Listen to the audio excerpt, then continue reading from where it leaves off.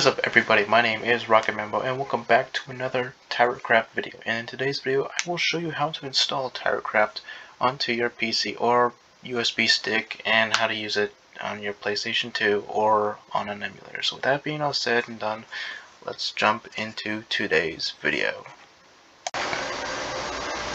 Okay, so what you want to do is you want to come down to this page right here, TYRACRAFT, the official website, official page. The link will be in the description below for the website, so be sure to check that out. So what you want to do is you want to scroll all the way down, or get rid of downloads, but the recording thing is in the way. So what you want to do is you want to download, scroll down, and what you want to do is you want to download the ELF file, which is what I'll do. And there we go, you got the ELF file installed. And then what you want to do is you want to download the assets. And there you go. That's not all of it just yet, but there's more to it, of course. So let me just... yeah. Okay, so now that we have downloaded the files, what you want to do is you want to go to your file explorer, and then what you want to do, you want to double click on the assets folder. If it'll open, yep. Ignore that. And what you'll see here is a folder within the zip called TYRACRAFT. In here it contains a readme.txt, which contains all the instructions of how to do it, but since some people don't know how to read instructions, I will show you visually how to do it. So what you want to do is you want to take out your TYRACRAFT. Let's just put it right here.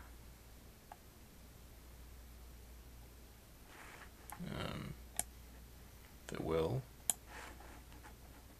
Oh, okay, yeah, and this, of course, yeah, that's understandable. So yeah, you want to do this.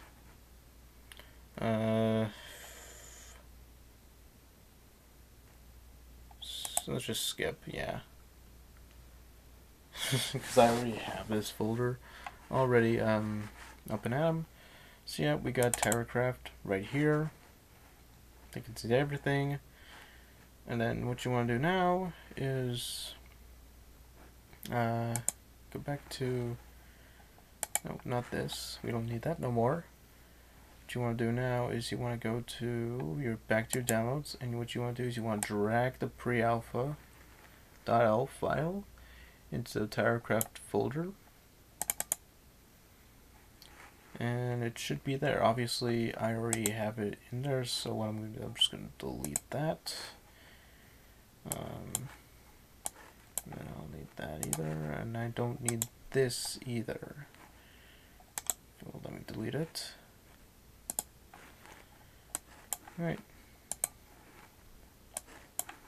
Okay, let me just quickly do that. Alright. So yeah, you got TYRACRAFT on all set up now.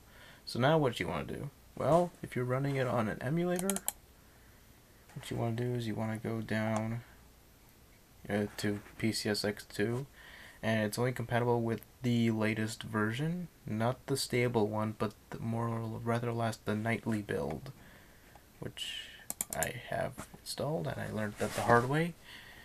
I'll update later. So before you start TYRACRAFT, what you want to do is you want to go under settings. You want to go under emulation, and then what you want to look for is you want to look for enable host file system. This will grant you to play anything that isn't an ISO in PCSX2, like .elf files, for example. So you want to click that, enable, close, and then what you want to do is you want to go to system, the usual stuff, start file, go and find TYRACRAFT, select the pre-alpha.elf, and away you go. It should boot just fine. Again, on PlayStation 2, you need a soft modded PS2 to get it running. but I won't cover how to do that. So yeah. So I guess that'll end today's video. If you guys enjoyed today's video, be sure to like, share, subscribe, do all the YouTube stuff, and I'll see you guys in the next video. Take care.